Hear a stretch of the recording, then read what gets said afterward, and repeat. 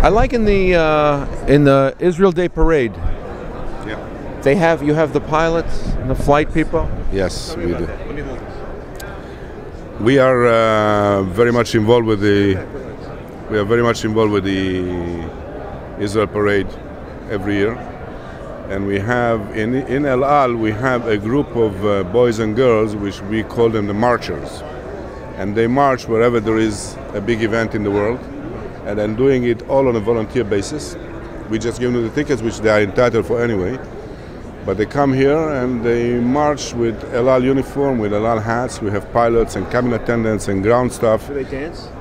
They do. Dance? They dance, yeah. They dance Ora, yeah. They sing Israeli songs while marching, and they dance Ora on the streets. And it's a very, very great event. And people adore it. They're just waiting for the El Al marches to come by, which is nice. And when they see, and the leader usually has a big plane, and he holds it like a flag, and it's nice. So he goes the El Al plane, and the march is behind him, which is great. Have you ever marched? Yes, of course. You marched with them? Yes, of course. I have an El Al T-shirt on me, and I march with them. Yeah, it's nice, beautiful. Yeah, we love it.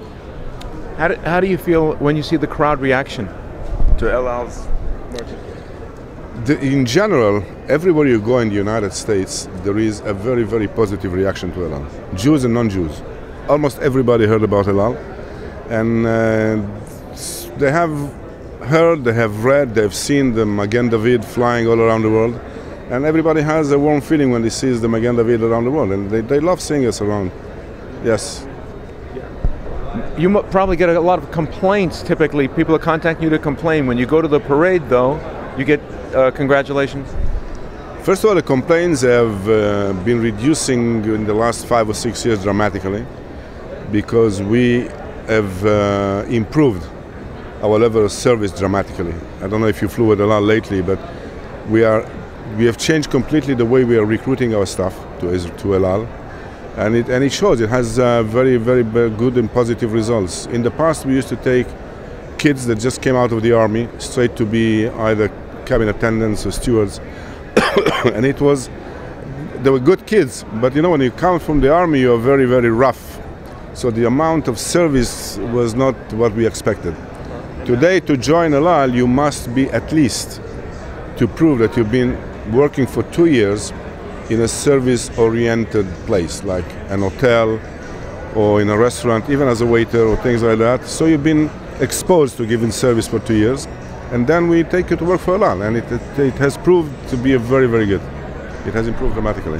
Where do the pilots who fly come from? All of our pilots are from the Air Force, all of them without any exception. And they have many, many, many hours of flying time, and they have a lot of experience before joining El Al. So it is very good. It's very, very safe. You have pilots that have been, some of them have been in the Army for, you know, as a pilot you must serve at least 8 years in the Army. You cannot just be 3 years in the Army and go, because the course itself is more than 2 years, and then you serve for another 5 or 6 years. So some of them come to us after 20 years in the Air Force, some of us after 10 years in the Air Force, but all of them ex-Air Force. Are some still active Miluim flyers? Definitely, yes. Everybody. I was active until not long ago myself, but everybody in Israel is an active Miluim. Whatever job you do in your life, you're always active Miluim. And it's... What about El Al for non-Jewish travelers? But that's the reason we're here. We're here at NRB because a lot of people that support Israel, they want to support El Al as well. I mean, if we're supporting Israel, we want to fly with El Al. And we have very good relationship with a lot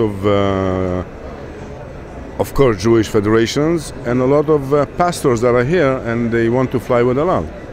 So we are just here to build and reinforce the relationship that we have, which is very good. They fly with us a lot. We have, there is a perception in the world that 90% of our customers and passengers are Jewish. But no, we have about at least 40% of our customers are non-Jewish, especially from the United States. You're about 60% Jewish and about 40% non-Jewish that fly to Israel with us.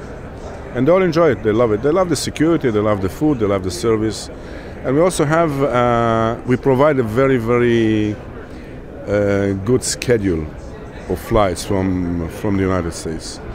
We have daily flights from the East Coast, 2 to 3 flights a day from JFK, 1 flight a day from Newark, and we have flights direct from Los Angeles to Tel Aviv as well, on top of the Canada, the Toronto flight to Tel Aviv.